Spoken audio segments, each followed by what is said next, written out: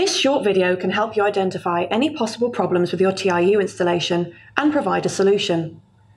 If you have just commissioned the unit, have the readings to hand for primary flow temperature, primary flow rate with heating on, and primary flow rate with direct hot water on.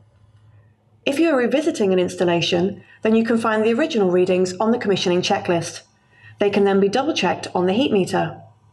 From the home screen, press the button on the heat meter 5 times for primary flow rate. Press the button 6 times from the home screen, or 1 additional time from the flow rate screen, for the primary flow temperature. Now we have the readings, our first step is to establish exactly what is working. If the heating is working, you will see a green LED on the circulation pump. The red indicator in the centre of the zone valve should be clearly popped out. This can take up to 3 minutes after the heating is switched on, so remember to wait a moment to be sure. If the direct hot water is working, the black knob in the centre of the diverter valve actuator will rotate, or will have rotated counterclockwise. The red mark on the knob will have moved from the 5 o'clock position to the 1 o'clock position. If you have no heating and no direct hot water, check the fuse and ensure the main switch is on. Check that the differential pressure control valve is open by rotating the black handle counterclockwise. Check that the connection ball valves are open. Check that the diverter valve has been assembled correctly. To disassemble, pull the knob at the front of the diverter by gripping it and pulling it towards you. Placing a screwdriver in the centre, undo the screw under the knob. This could take a few rotations. Then carefully remove the screw. Remove the actuator head by gripping it and pulling it towards you. Remove the adapter from the centre of the valve, again by pulling towards you. To reassemble the diverter, ensure that the flat edge of the central shaft is positioned at the bottom of the valve. To reposition, use the knob from the diverter, with the red indicator aligned to the flat edge, and rotate the shaft to the correct position. Relocate the adapter, ensuring that the slot aligns with the flat edge and the collar is away from the valve. Place the knob back into the actuator head and rotate clockwise until the indicator is in the 5 o'clock position. Then remove the knob. Replace the actuator head onto the adapter. Insert and tighten the screw to secure the actuator head onto the body. Replace the knob by pushing it into the actuator head, ensuring that it is fully inserted and secure. If you have direct hot water and heating, but insufficient amounts. The differential pressure control valve may be at the incorrect setting. To adjust the differential pressure control valve, first check that the valve is fully open.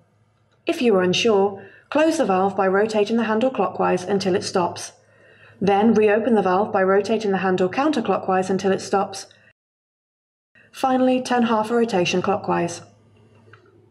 The valve is preset to the advised setting of 30 kilopascals. If the setting needs to be changed, insert a 4mm Allen key into the centre of the handle and rotate anti-clockwise as far as possible to fully loosen the spring and achieve 20 kilopascals. To achieve an alternative setting, reference the valve setting table in the installation and maintenance guide, and rotate the Allen key clockwise the number of rotations stated for the required differential pressure setting. Rotating the Allen key 8 times will achieve the recommended 30 kilopascals. The change to the primary flow rate can be checked on the heat meter on screen 5. It is important to remember the reading can take a moment to settle. If you have completely cold or tepid direct hot water, the network flow temperature may be too low. If you have recorded a primary flow temperature below 65 degrees, contact the network operator. The TIU cannot supply heating or direct hot water if the primary flow temperature is below 65 degrees. Check the setting on the thermal bypass valve.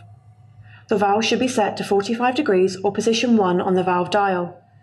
To adjust the temperature, push down on the plastic locking ring and rotate the head to the desired setting, clicking the lock ring back into place once finished. Check the setting of the thermostatic mixing valve. To adjust, remove the screw which secures the cap using a 2.5mm Allen key. You can then turn the cap clockwise to decrease or anti-clockwise to increase the temperature. Once the correct temperature has been set, refit the cap, ensuring it is secured through the slots on the locking ring so that the valve cannot be adjusted by the end user. There are further details on servicing the TMV in the installation and maintenance guide. If you have no heating, check that the external heating controls are on and correctly set. If you have completely cold or tepid heating, the secondary flow temperature may be too low if the thermostatic heating control valve setting is too low. To adjust, simply turn the dial to the required number, remembering to click the locking ring back into place after to prevent further accidental adjustment. You can find further troubleshooting tips in the back of your installation and maintenance guide, and our knowledgeable, friendly technical team are on hand to assist over the phone and via email.